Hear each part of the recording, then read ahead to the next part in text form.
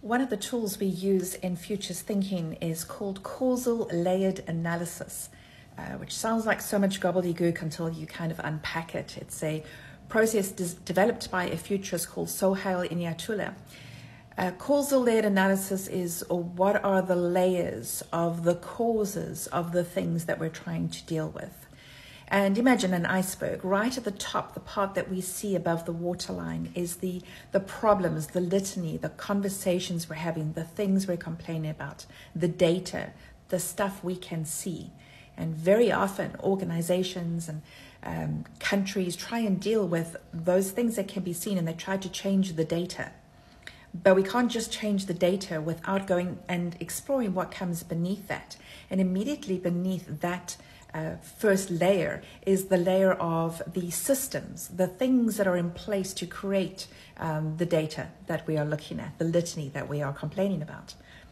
But below the systems is a worldview, a way that we believe the world works. And that is what causes us to put certain systems in place, to hold on to systems from the past, to not want to give them up or to go and look for new systems.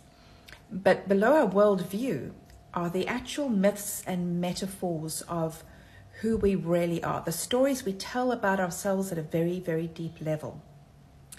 Now, when we're trying to change something in the future, for the future, whether it is in our own lives, our own organizations, in our countries, in our cities, we cannot just play at that top level. We have to explore all the way down. We have to go down and understand the myths that we tell, the metaphors that we use to explain how the world works. Because those myths and metaphors give us a worldview of what we expect from our existence on this plane. And then that worldview actually creates the systems, and the systems is what results in the data. So in order to use causal layered analysis in an organization, we want to dive all the way down and take time to really, really understand that and all the different elements of an organization making up that picture.